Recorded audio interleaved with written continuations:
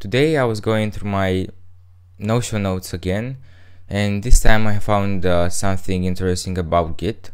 It is about following a file history, including whether it has been renamed or not. So let's just copy this snippet and go step by step and see the results. So here's VS Code. I have already a Git repo initialized with no commits.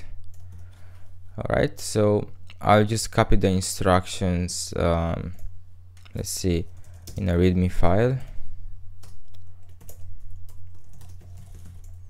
Okay, it doesn't look nice, but it could have been worse. And let's actually now follow the steps. So we have to create the bar.ts file. Let's see, bar.ts, and create two commits. The first one will be commit A.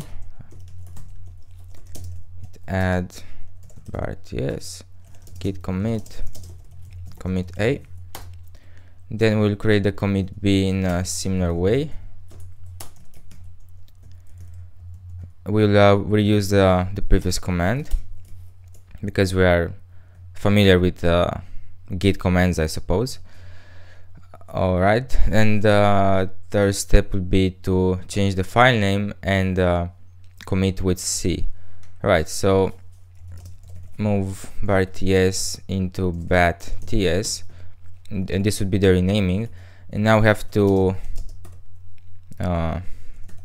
create a third commit, which would be commit m commit C. Okay. Now let's see what this command will do.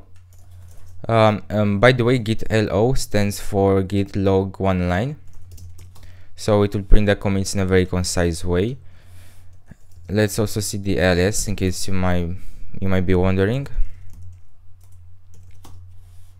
So as I said, git log one line. Okay, so let's see what this command will do now.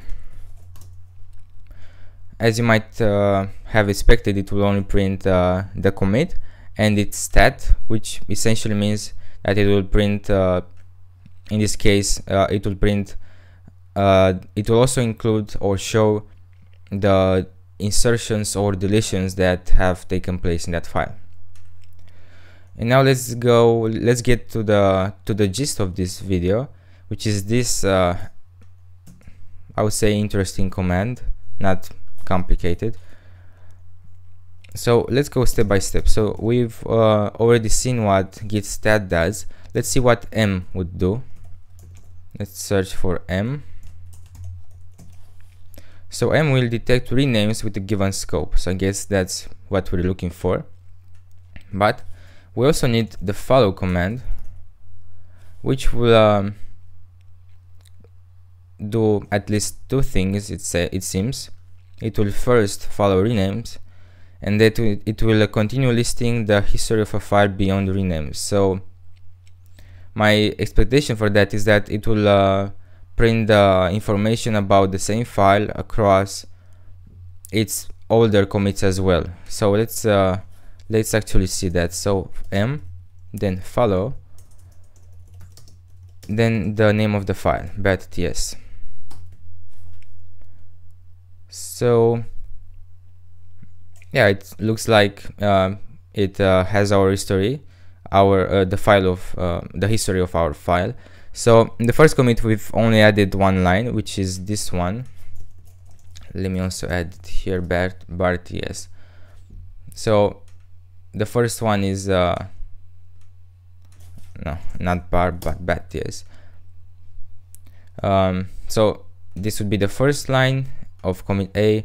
This would be the second line of commit B. So as you can see, only one insertion. And then there is bar.ts in commit C. It says that, it rightly says that bar.ts has been renamed to bat.ts with zero insertions, zero deletions, but only the file has been renamed, basically. Alright, so this is what I wanted to show you in this video.